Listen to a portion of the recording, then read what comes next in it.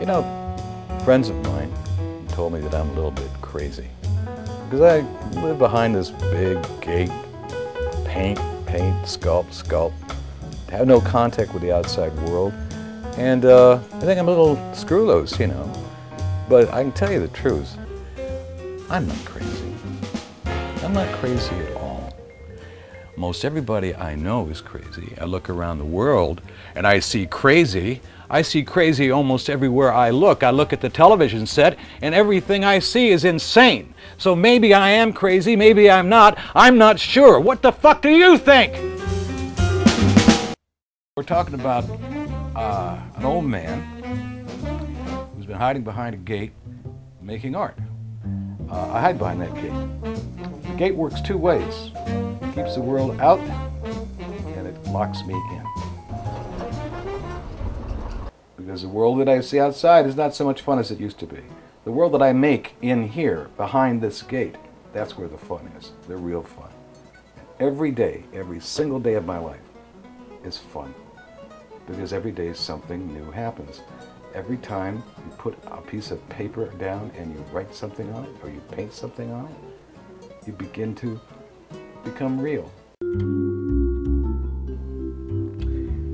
I was born in the middle of the Depression in 1935.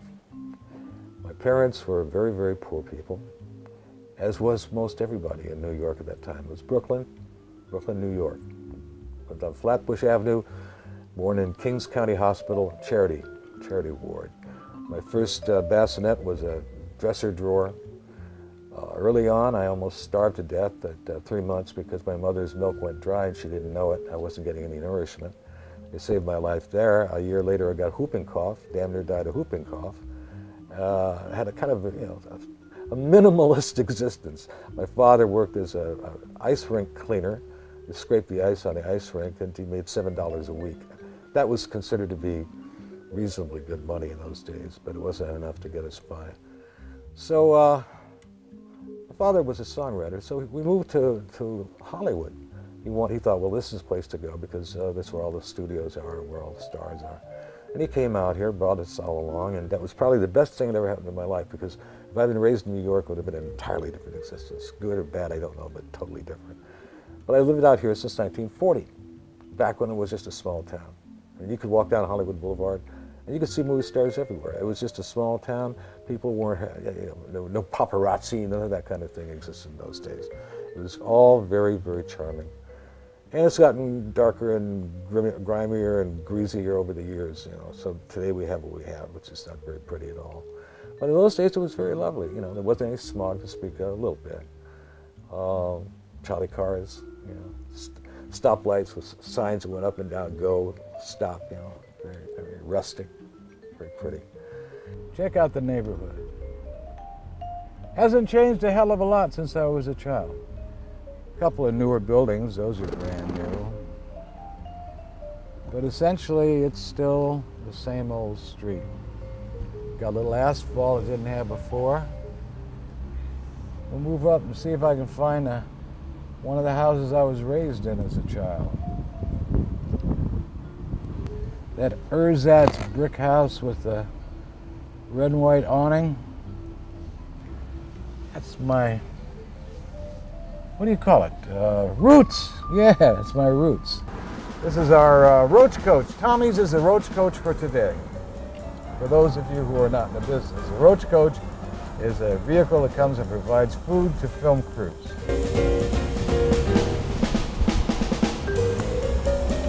Here we be. One of the few things in life that it's still there, it's constant. Let's go eat some. Let's try it out. I'm revisiting my childhood. Tommy's Burger, the best burger in Los Angeles. When I was a kid, this is where all the kids came to eat. As a matter of fact, many an art student ate their way through art school through Tommy's because the only place you could get a full meal for 50 cents. It cost 50 cents for a burger in those days. So the average art student could eat here and survive. Eat 2 of these a day and they'd live. So they don't know how many artists they put through art school that they allowed to survive. So I'm eating my burger, it's the best burger. Permit me to have a mouthful.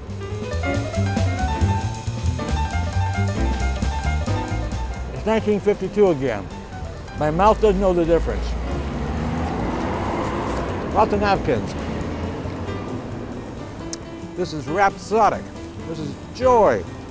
When I was 7, 8, 9, 10 years old, to give you an idea of how different things were in those days, I lived in Echo Park, and it was about 8, 9 miles from my home to Hollywood, and a couple of miles from my home to downtown LA by bus. And every Saturday, I'd go out, 8, 9 years old, and go see 2 motion pictures. You know, I'd go to the Pantages and the Egyptian Theater all in one day. Sometimes go see one theater and sit for maybe 2, 3 screenings. You can't do that anymore. But in those days, you could stay all day long. You bought your ticket and you didn't have to leave the theater. So I spent a lot of time walking up and down Hollywood Boulevard, going all the movie theaters, seeing what could be seen. And a great deal of my education came from those films. Most of the kids from my generation that were not raised with etiquette and all the proprieties picked those things up from movies. We watched Tyrone Power, or Clark Gable, or Robert Taylor, so many of the great actors. We'd see what they would do, how they'd light a cigarette, how they'd eat with a knife and a fork, what kinds of words they use. Because in those days, when screenwriters wrote scripts, they were literate. Their characters spoke intelligently. They spoke in an educated patois. Not like today, where everything is fuck this and cocksucker that and motherfucker. It wasn't like that at all. People had to express themselves artfully. Even when they were laying down epithets, they couldn't curse. It was just that simple. We learned how to act from the motion pictures. But it also gave us a sense of what romance was about. Bullshit.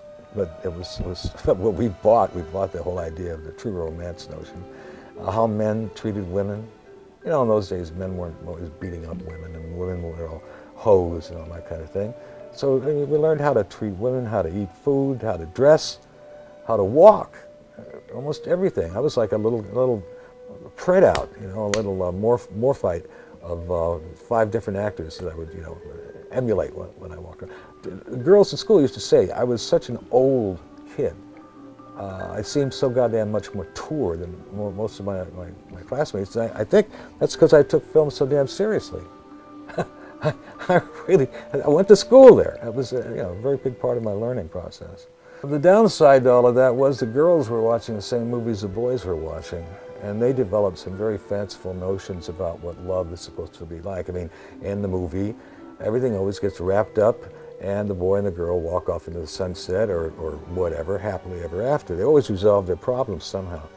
And so for the girls of my generation, romance meant walking off into the sunset. Everything always worked out beautifully. Well, in real life, obviously, it doesn't work that way.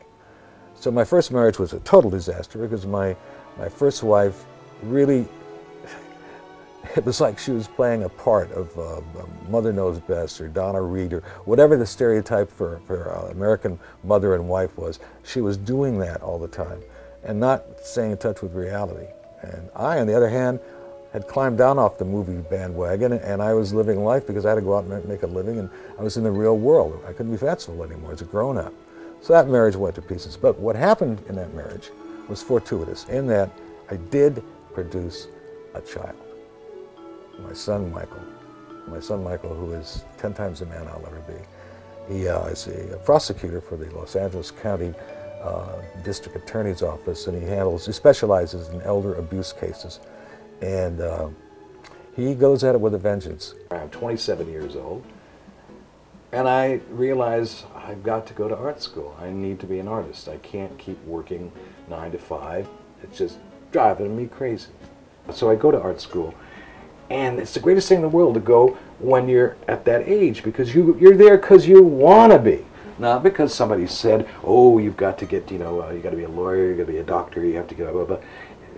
I was there because I was motivated, and I learned like a son of a bitch. I mean, I got straight A's in everything. I was kicking ass all over the place. And then one day I realized what A's mean in an art school.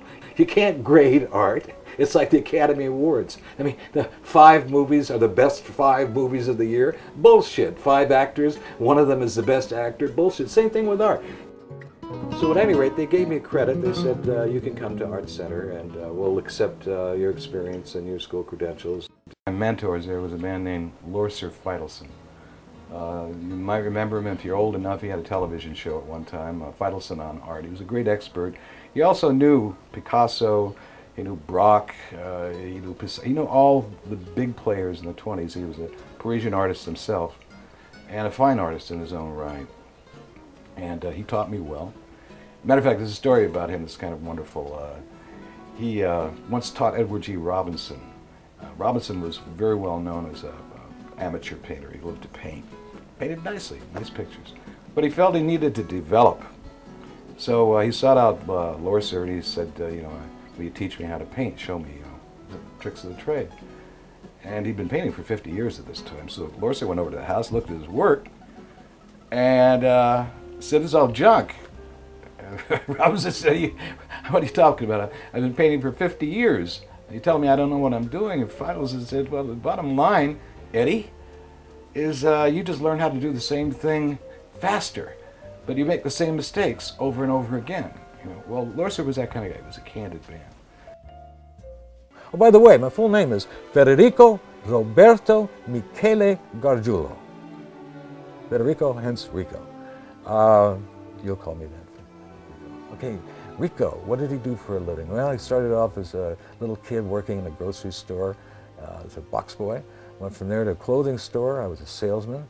I spent some time selling. Then I became a buyer, and then I became a wholesale salesman. And then I took American clothing to Europe. Was the first American to go to Europe to try to sell American clothes to the Europeans since 1961. Went over there, spent a couple of years selling stuff. Went totally bankrupt. Brought my wife and kids along. We all starved together. Came back home. We went to work at a burlesque house as a doorman. If you can buy that shit, I was a doorman. Well, what is a doorman? It's a bouncer, all right? I got 18 women in there and me and a lot of drunks every night, and I'm supposed to handle the crowd. Well, I got bounced more than I bounced, but I can promise you that. But I did that for a couple of years, and in the meantime, I was going to art school, so I was paying for my art school by working in a burlesque house. Marriage crumbled. I got remarried to somebody else. Went from there into the printing industry, became an offset printer, a lithographer. Did some truck driving. I also played in a band on weekends. I was a drummer, and I nice little trio. We worked for about a year and a half that way, making side money. Went from there to handling advertising agencies myself. I was in charge of McMahon's Furniture Stores, which is a big chain, and Kmart, and Bullock's, and Macy's, all different kinds of big outfits. I was doing advertising for them, and painting all the time. Remember, through all this stuff, whenever I can, I'm working on my art. Never did any art for them. It was a funny thing. I had this mindset that I never wanted to paint on command or do art on command. Because layout and design is not art. That's just a bag of tricks. By the way, that's an important thing to note right there, a bag of tricks. Almost everything in life is a bag of tricks. It's very important to learn that early on. Whether it's rocket science, or painting, or music, or you name it, banking, politicians, everything boils down to a bag of tricks. And anyone can learn anything if they want to. Literally, anyone can learn anything. But the codicil there is if they want to badly. Anyone can learn it. Whether they're going to be brilliant at it. You can't learn brilliant. You can't learn genius. You can learn efficiency. And everybody can be good at anything they want to be. Beyond that, it's up to the fates, it's up to the gods, whether they're going to be memorable, make impact in their world. And that's like myself. I strongly doubt that I'm ever going to make any impact, but I know damn well that what I do is professional. I know that I know my bag of tricks. I learned my bag of tricks, and I'm really good at that bag of tricks. And I went further than that. Because when I started painting on glass, I invented a new medium. Oh, it had been done. The Persians had done it. I mean, it was 400, 500, 600-year-old technique, but not the way I was doing it. I was sitting in a little house in Glendale, in a garage, closed garage, with no mask on, with using hundreds and hundreds of cans of Krylon paint, painting on glass, air so thick you could barely see inside. All right? And I was discovering a new medium, a new way of expressing yourself, a new technology for artists to use. And I was pretty damn excited about it. I should explain to you what I mean by painting on glass. This picture is painted on glass. Now I'm going to disassemble it for you.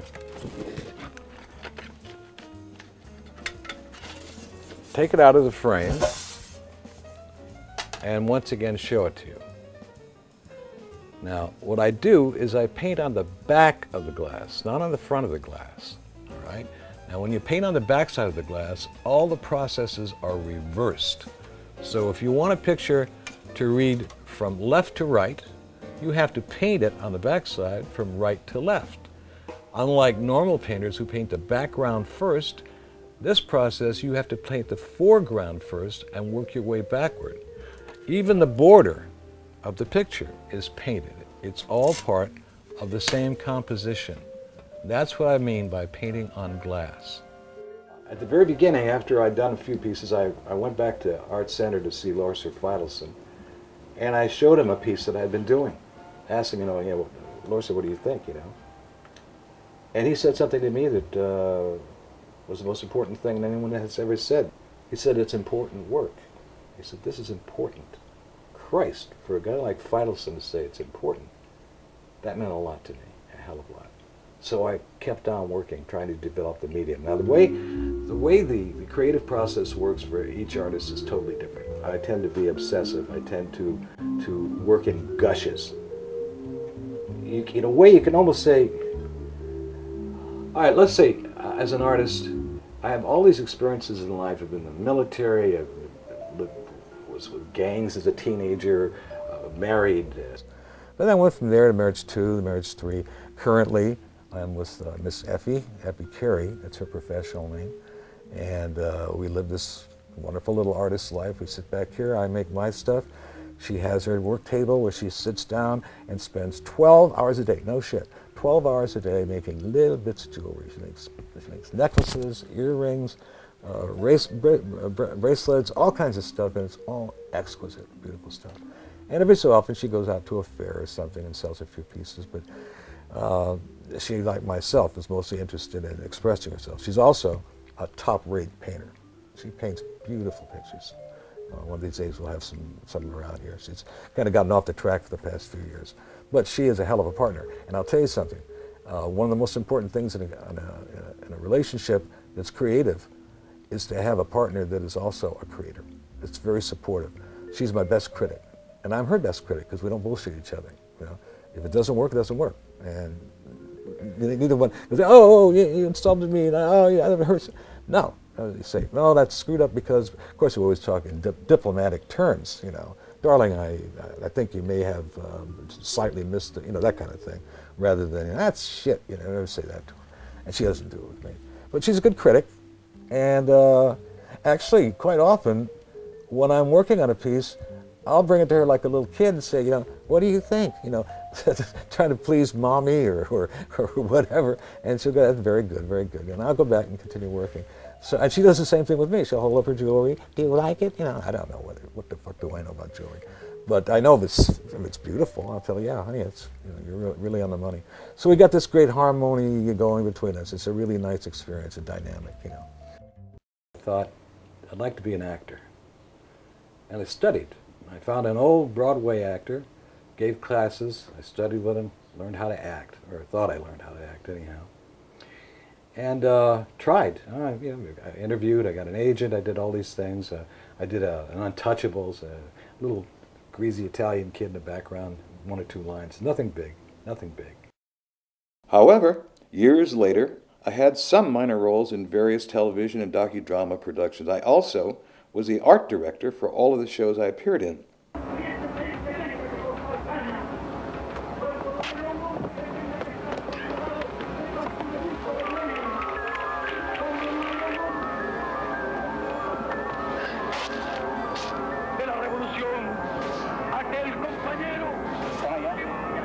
This footage is from a television production called Jack Anderson's Who Killed JFK.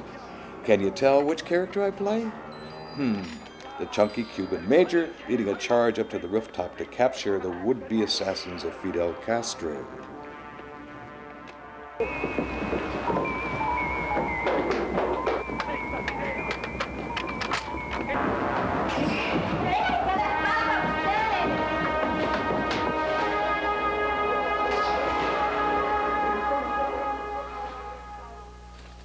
Stop the Madness, I appeared as the drug dealer in a closet. This video was produced for Nancy Reagan's anti-drug campaign, Stop the Madness. Stop the Madness. I don't know what's happening. It's not my fault. Then, I acted the part of a drug dealer, again, in a fantasy carnival sequence for Dolph Lundgren's Maximum Power, a health and fitness video.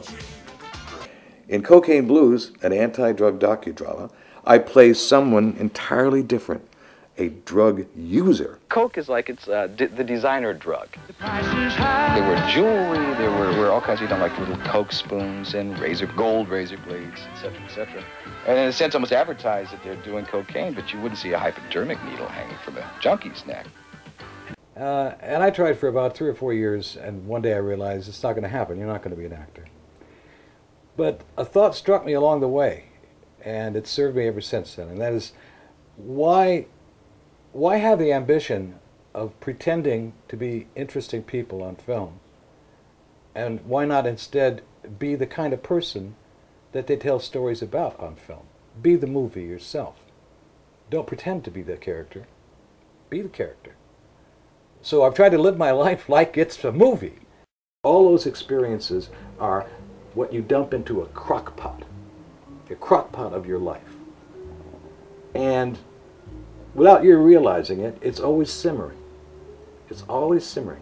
And each new experience gets thrown into the crock pot, and it's simmering. You're making this great stew. You have no idea you're making it, but it's being made.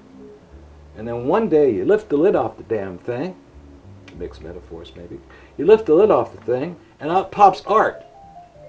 All of this stuff that you've been dragging along and cooking and simmering suddenly spills out onto canvas, or spills out onto marble, or whatever the medium is, music, whatever the hell it is that you're using for your creative mode.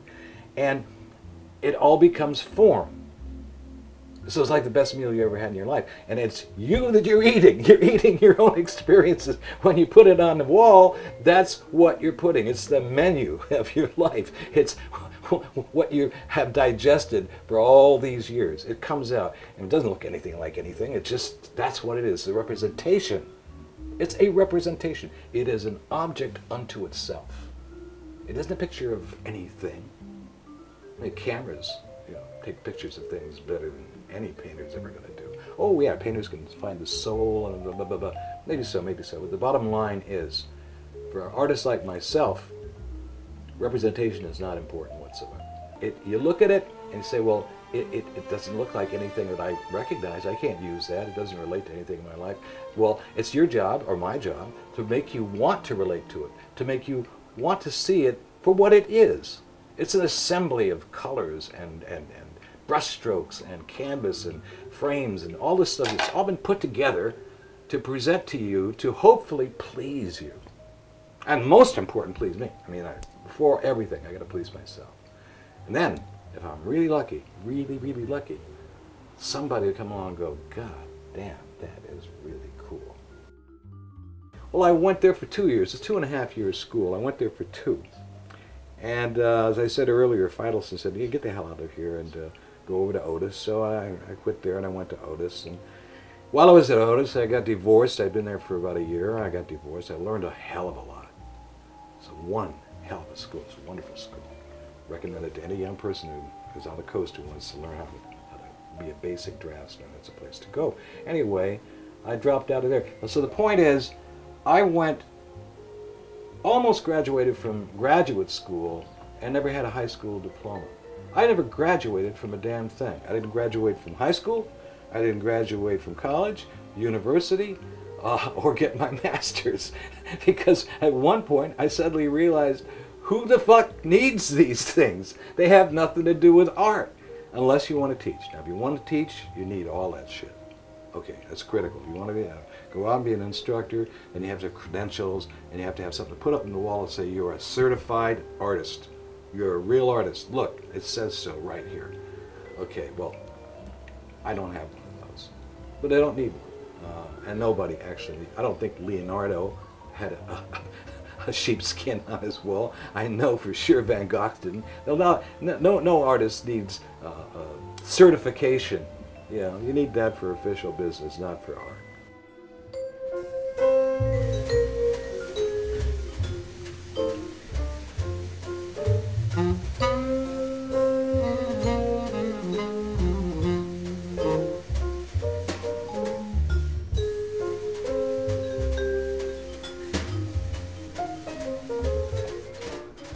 it's really been my entire life.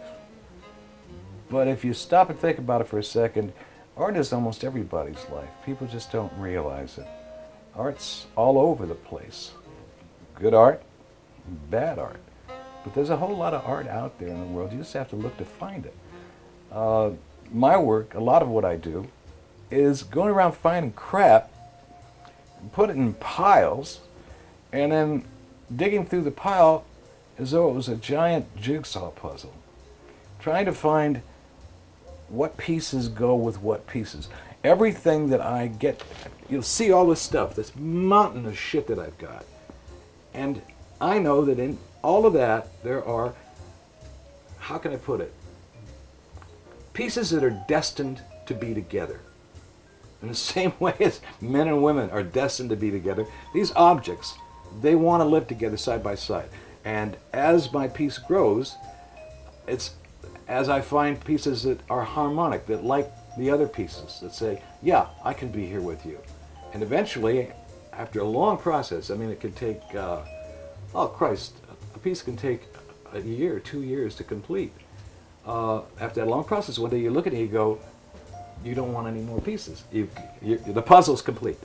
This piece, we'll call it a work of art, we'll call it a statue, it's complete. And you can walk away from it. Now what will happen sometimes, this is fantastic, is 3 years later I'll be working on another piece and I'll suddenly feel a lack, a need, a space that has to be filled by something I haven't got any idea what the hell that is. Suddenly I'll look at an old piece that I completed 2 or 3 years prior and I'll see a thing on that piece that wants to go on the other piece. So I start cannibalizing pieces of mine. All of my works have been cannibalized. They're constantly, organically changing. The longer a piece sits in my house, the more likely it is it will not resemble in any way what it did look like the first time I made it. It'll morph.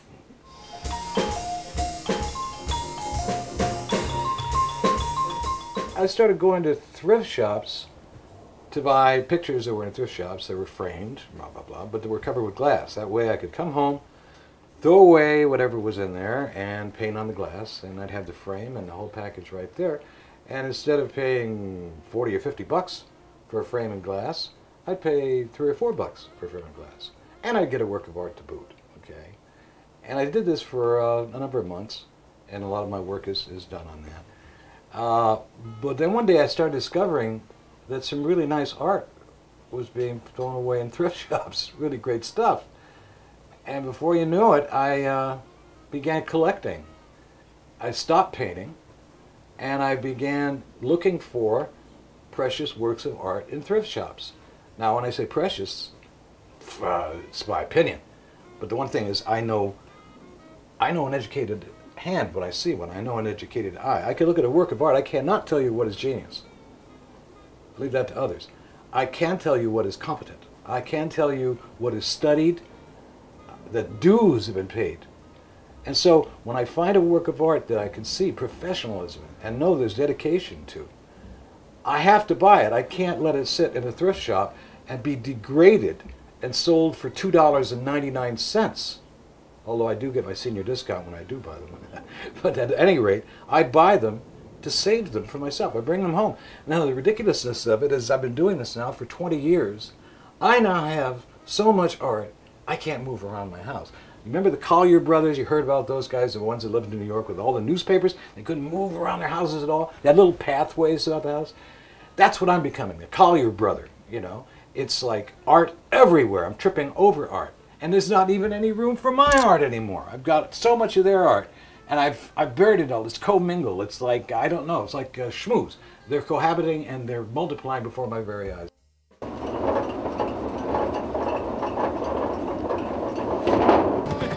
Well, here we are outside the backyard of my house where I have a sculpture that I've been carrying around with me for a long, long time. This has a history. You notice the big hand there? That's from a play. It was a big hit in 1968 here in Los Angeles, played at the Las Palmas Theater. It was called The Beard. Now, The Beard was a two-character play that had a hand as the only prop on stage. It was the only prop. And then it had Billy the Kid the male figure, and Marilyn Monroe was the female figure. Now, it was controversial because at the end of each show, in the last scene, Marilyn would throw herself down on the hand, and then Billy would go down between her legs and muff dive her. Well, at that exact moment, the house lights would go up, police would pour into the theater, everybody would be arrested, and the show would be closed down. This is 2.5 weeks this went on. Finally, they just shut the show down and said to hell with it. I happened to be there the last night. So I went up to the producer and I said, how much you want for the hand? He says, 150 bucks, I took it. I've been dragging this hand around with me now since 1968. I've had it in apartments, I've had it in yards, I've had it every place you can think of. It's been with me, it's part of my life. Recently, I discovered these friends that I realized belonged with the hand. And so today, they live together as one piece. This is a sculpture, and it is called The Beard.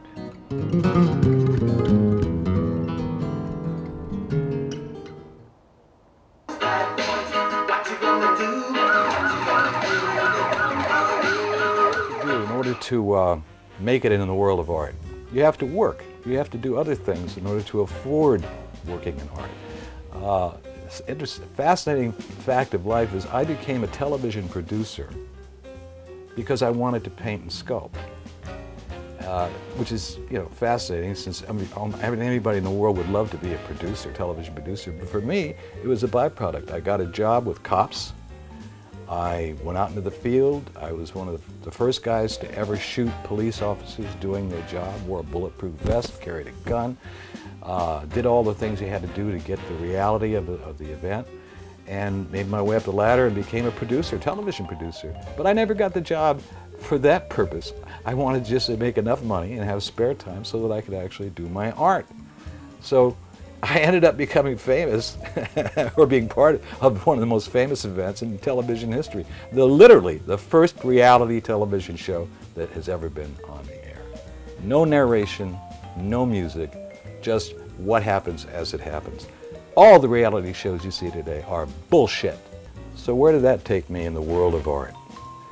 Well, frankly, it damn near took me out of the world of art, because I spent all of my time sitting in police cars, driving around, watching the suffering of humanity 8 hours a day, 6 days a week. I saw dead bodies all over the place. I saw people screaming and fighting, blood all over. It was just gruesome. And that was my daily fare. I got to know some cops. I got to know the good side of police. I also got to see the dark side of police. But it pulled me out of the world of art and sucked me into the world of reality in a way that nobody in their right mind, except I guess cops, wants to be. By the time I was through with 5.5 years of covering police action, I was paranoid. I was shut off by the world. I didn't want anything to do with anything. I stopped being creative. I threw up inside myself like a baby. I went fetal, intellectually fetal. It took me about 1.5 years until after the show was ended for me to begin to breathe deeply again and start getting in touch with my real self. The gate went up because I didn't want any of that shit seeping into my home. I wanted it far, far away. And that's the best I could do, was that gate. And from cops, I went to another show called American Detective. I produced that. And from there, I went and produced a show called World's Wildest Police Chases. You might have seen it. And another one, World's Wildest Police Videos. You might have seen that too. Matter of fact, they're playing all the time. So that's the whole panoply of my life. I've done some wild things. I mean, the 2 years in the burlesque house was like, every night I'd go to work, it was like a matador before we went into the bullfight.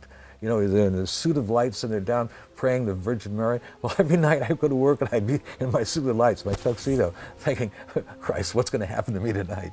And it was an interesting period of time in my life. Very interesting.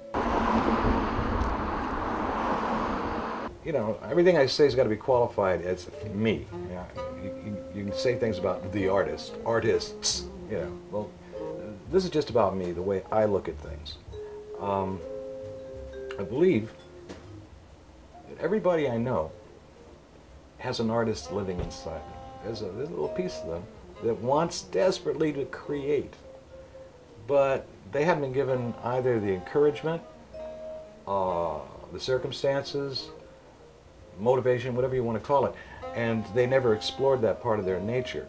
But it's a funny thing, you know, to show that if the instinct is there, you go to any old person's home, anyone in the country, and what do you have the old people doing? Weaving baskets, making little paintings by numbers, doing creative things, because at the end of your life, that's the only thing left to you, is to create little things. They're creating. They're dying and they're creating. Instead of having created while they were living, as they're locked up in these beehives of misery and age, they sit around creating things. And they're very proud of these things. They show them to the very few visitors that come to see them, their grandchildren. Look what I did. Look what Mommy did. Look what Grandma did. We all want to be artists, and we all are artists. You should not allow people to criticize any effort that you make, because it's all valid. My art, you're going to look at you see my art, and some of you are going to go, what a pile of shit. What steaming crap that is. It's just bullshit. Well, you're right. You're right, because art is what is perceived. And if you say it's shit to you. Now, I'm not going to challenge you and say, well, you don't understand, or you're not smart enough, and blah, blah, blah. It's like pornography, you know, what the guys say, you know, I don't know what it is, but I know it when I see it. Well, it's the same thing with art. Everybody has the same attitude about art. I don't know what art is, but I know what I like when I see it. All right, fine, that's a valid point of view. I work in a subjective way. My paintings are, what they are, they're visualizations of thoughts. As a matter of fact, any art that you see is always the manifestation of an already completed project. The artist, this artist, sees something in his mind very clearly, has a good sense of what it is he wants. He makes the picture, it's there. When he makes the object, the painting, the sculpture, whatever, all he's doing is making it available to you. He's saying, I already have the picture, this is all done. I don't really need to do it anymore. But I'll tell you what I'm going to do. I'm going to put it down so that I can share that vision that I have at the moment with you and see if you like it. Now, you may not. Now, you may. Guys who work like I do have to accept at the very beginning, from the top, that maybe 2-3% of the people that look at the art are going to go, whoa, they're going to plug in. They're going to think the way I think. Well, for me, that's enough. I mean, I don't need to hang in the Louvre. I've been back here painting like a foolish old man and constructing crap all by myself, and it's been enough to sustain me. I look at it, the most important point in my entire life as an artist was when I was 34 years old. I started experimenting with glass, started working with paint on glass, and I did about 20 or 30 pieces. I was feeling my way, trying to find out, you know, just what the hell works, what doesn't work. This is something new. I've never seen anything like it before. And I was experimenting with it. One day I finished a piece, I put it up on the shelf, and I looked at it. Totally objective. As objective as is possible to be. And I said to myself, that's fucking good. That's good. And for the first time in my life, I didn't need some other person to come and tell me, you're right, it is good. I didn't need that. I didn't need anyone else to come and verify my talents and my abilities. I knew that what I did held up. And from that day on, I was free. From that day on, I no longer concerned myself with wanting to go out and exhibit art and have other people write reviews about my art and have other people say, I want to buy it, I want whatever they want to say. Now, it stopped mattering. The only thing that mattered was that I was pleased. And in that way, maybe art sometimes is masturbatory. I don't know, because when it's really great, there's an interaction like sex. I mean, you've got all this energy and this passion, and you're passing it out, and it's coming back from the viewer, and there's that dynamic. It's like sex in a way. And then when you're all by yourself and you're painting, and you know no one's ever going to see this work, that's masturbation. Pure and simple, I guess. But whatever the case may be, it's satisfying, it's pleasing, and it works on its own. You're seeing my stuff right now. And I'm really grateful for the opportunity to finally get someone else to look at what I've been doing. Because sitting here, I'm being crowded out by my own art. Being crowded out completely. My art mocks me. I've got so much crap here. I'm drowning in my own art. So I'm doing this in the hope, maybe vainglory, but in the hope that somebody out there will go, I'll relieve this poor son of a bitch of some of this crap so he's got more room so he can make more art. That's what I need. I need more room so I can make more art. My work, all of it, is my family. Each piece of art that I make is a child of mine. And some of them are good children, and some of them are bad children, and some of them are delinquents and worth nothing, and some of them are geniuses and are going to go, to the moon. They're going to do great things. I myself am not a good judge of that.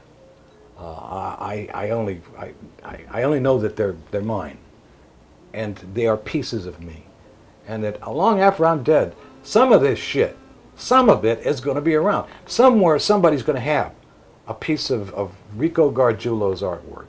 It doesn't really matter where you go in this country. If you're an artist and you want to be exhibited, you want to get shown, seen, there aren't that many avenues for you to go to. Most people go to galleries, bring in slides of their work, and try to get the gallery interested in their stuff and get them committed to an exhibition, which is fine. If you're lucky, you'll get one. Now, when I got my first exhibition, it was Feitelson, who put in a call to the gallery owner and said, you've got to give this guy a show. So I didn't have to break any barriers. I just walked in and got the show. But for the average guy or woman, you do a lot of foot treading. You walk around quite a bit and you get turned down a lot. The problem is this.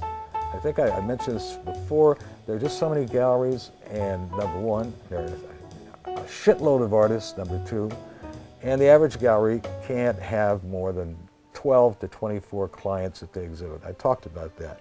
What I didn't talk about is the fact that even if they choose you, even if they say, yeah, we really love your work, you have to come up with the money for advertising. You have to come up with the money for the opening night festivities, champagne, whatever treats you want to give the audience.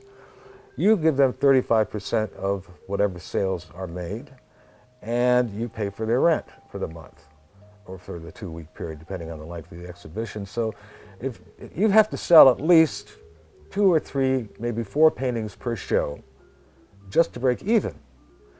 If you're an unknown artist, that's a pretty difficult thing. The unknown artists generally sell 1, maybe 2.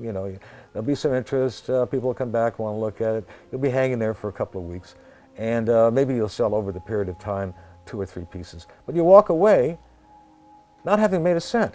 Not making a cent. And for all of that, you go through the anxiety of the opening night, hanging the paintings, making sure that everything is working perfectly, making sure that all the people on the guest list are there. It is a nightmarish experience. And when you go through it, you're depleted by the time the thing's over, and you often wish you'd never done it to begin with. Well, that's where I walked out. I had 5 exhibitions. I was in Mexico City, I was in Paris, I was in San Francisco, couple of showings here in Los Angeles. The bottom line on all of them was I really lost money when everything was done and said and done. I lost money. So I said, to hell with it. I just can't get into that anymore. I can't do the game. I can't play the game. And so that was when the gate became the deal. When I said, no, I'm just going to work for myself. I'm not going to get out there and play that game and throw that kind of money around and get nothing for my efforts. It is very heartbreaking. I mean, there's nothing worse. There's so much anxiety and apprehension. I'm going to have a show, I'm going to have a show, and they're all there, and people are looking, and blah, blah, blah. And then at the end of the month, I sold 2 pieces. Gee, fuck. So that's why I stopped going out and showing my work. That's why you're seeing it for the first time, because I haven't been able to play that game. I haven't been able to get in that swimming pool. I just can't swim. The water's too cold, and I don't do it anymore. So, you've met me, and you've seen my art. And that's good for me, and that was a big pleasure. But there's one thing you take away from this thing besides seeing my stuff, and hopefully, wanting to get involved with my creative process. You got to think, as an example, I'm great. If you're young, if you're middle-aged, if you're collecting Social Security, remember, at 75 years of age, I'm still kicking ass. So like, I should be a good model for people. Look at me. It's never over till it's over, as long as you're out there and moving and grooving, and because in the end, how you feel, yeah, that's important. But what you do is what really counts. Don't sit on your ass and dry up, and don't get paranoid. Just do shit. Do shit, create shit, and have fun. That's my message to you. That's it. You know, friends of mine told me that I'm a little bit crazy because I live behind this big gate, paint, sculpt, have no contact with the outside world, and I think I'm a little screw loose, you know. But I can tell you the truth, I'm not crazy.